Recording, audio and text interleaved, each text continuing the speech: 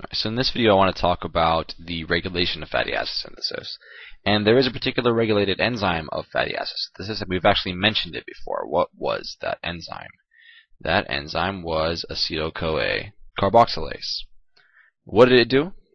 Well, it catalyzed the committed step in fatty acid synthesis, which is this one right here.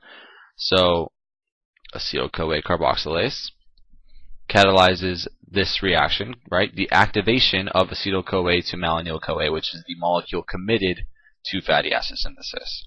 So this enzyme is regulated via two ways, right? Covalent modification, which is actually hormonally influenced, which is talked about a little bit in the next video, and it's also regulated allosterically. One more thing is that malonyl-CoA, being the molecule that is committed to fatty acid synthesis, it actually inhibits beta oxidation and fatty acid degradation. And it does that specifically by inhibiting CAT1 or CPT1, which is carnitine acyltransferase 1 or carnitine palmitoyltransferase 1. If you recall, that's the protein involved in transporting activated acyl-CoAs from the cytosol into the mitochondrial matrix for beta oxidation. So malonyl-CoA, being the molecule committed to fatty acid synthesis, stops that. It blocks that process from happening. It stops fatty acyl-CoAs from getting into the mitochondrial matrix for beta oxidation, so beta oxidation cannot even come close to happening. And that makes sense, right? Because you don't want fatty acid synthesis and fatty acid degradation to be occurring at the same time. Okay. So let's see what we got here. So up here in the top left, we've got acetyl-CoA carboxylase in its T state, right? Its inactive form, okay? And its inactive form is actually phosphorylated. So its inactive form is carrying a phosphate, and that's not something that we normally see, but it can happen. In order to activate it, in order to get it into its R form, its active state, what has to happen is that the phosphate needs to be removed by protein phosphatase 2A. So that will give us acetyl-CoA carboxylase in its active form. So to get back to that inactive form, a protein kinase needs to be added to add that phosphate back on from ATP, and that kinase specifically is AMP activated protein kinase. So this protein is activated by AMP, which is adenosine monophosphate, which is an indicator of low energy, and we'll talk more about that in a moment. And it's activated by AMP, but inhibited by ATP. Some of you might be thinking that's kind of weird. Well, if it's inhibited by ATP, then why is ATP used in this reaction? Kind of weird, right? And I totally agree. But the idea is that, like, regardless, if there's high ATP, if there's high AMP, this reaction will be active. There's high AMP, right? This AMP activated protein kinase that still uses an ATP. So even if we don't have very much ATP, there might be enough around to be used for this reaction to give us this inactive carboxylase. And we'll talk more about what this all means in terms of high and low energy states in just a moment. So up here, this was the covalent modification and how that plays a role, okay, right? Because we're making or breaking a covalent bond with this phosphate group right here. It's attached, and here we're removing it, and moving back to the left, we're adding that phosphate back on. Now over here to the left is the allosteric control, okay, the allosteric control. Now this inactive carboxylase with the phosphate on it can be regulated.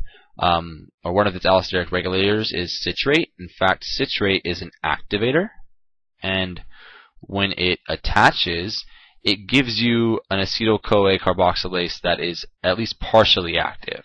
It's not as active as the acetyl-CoA carboxylase that doesn't have the phosphate group attached, but it is more active than this T state up here. So this is like an R form that's not as active as this R form. So citrate here is an activator, right? It's an activator of acetyl-CoA carboxylase, an allosteric activator to be specific. And over here, we've got palmitate or palmitoyl-CoA as an inhibitor that stabilizes the T state, the inactive state. So let's ask ourselves a little bit about this situation. Questions to consider. When would we want acetyl-CoA carboxylase to be active? Well, acetyl-CoA carboxylase is the enzyme that catalyzes the committed step of fatty acid synthesis.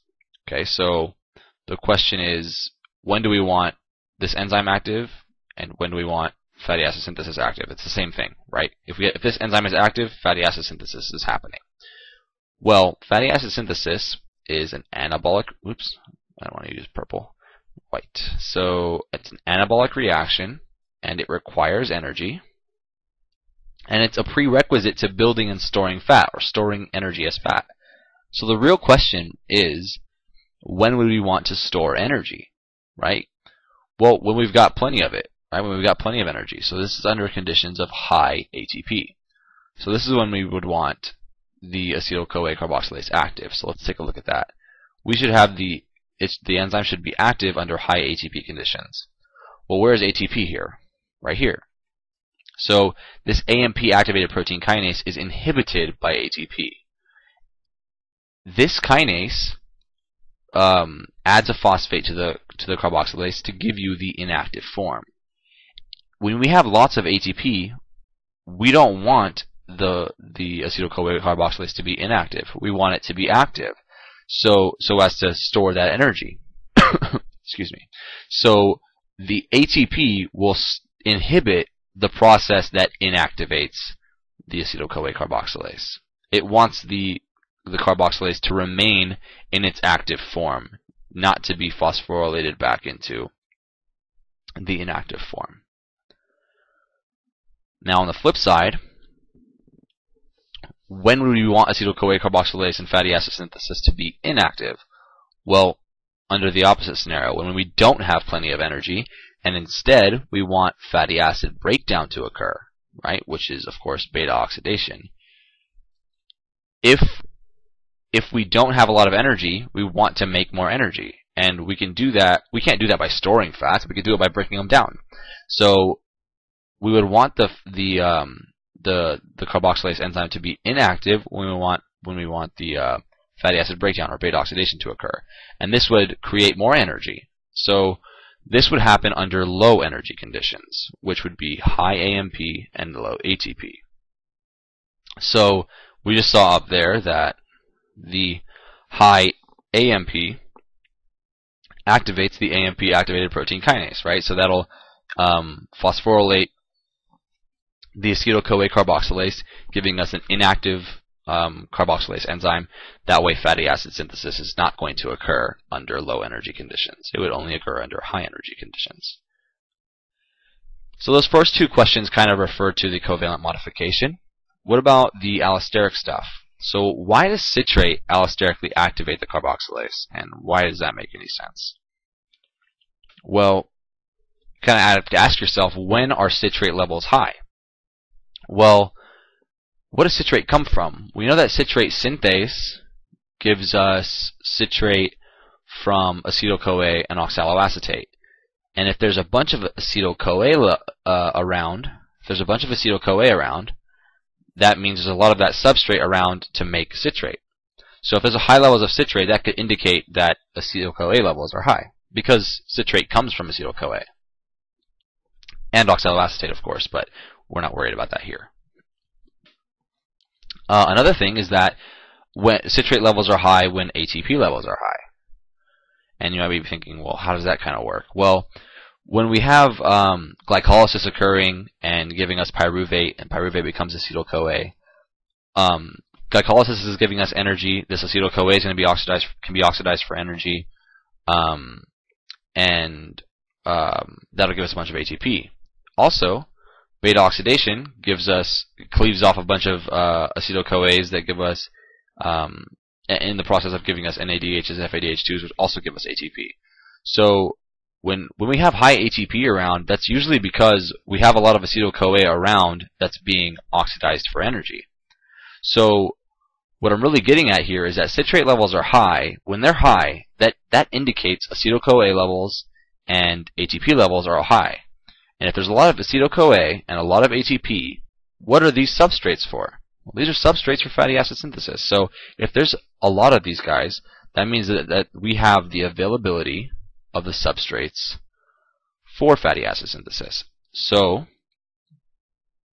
if citrate is an indicator of lots of substrates around for fatty acid synthesis, then it could, at least to some extent, activate the carboxylase to have fatty acid synthesis occur. So that explains that. This last question down here. What about this palmitoyl-CoA or palmitate? What's its role in all of this? And why would it favor the inactive carboxylase?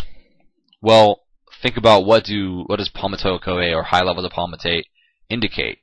Well, what is palmitate? Palmitate is a fatty acid. If there's a bunch of it, that indicates a bunch of fatty acid around, right? If there's lots of fatty acid around, do you need to make more? No, you don't need to commit to making more if there's already plenty of it.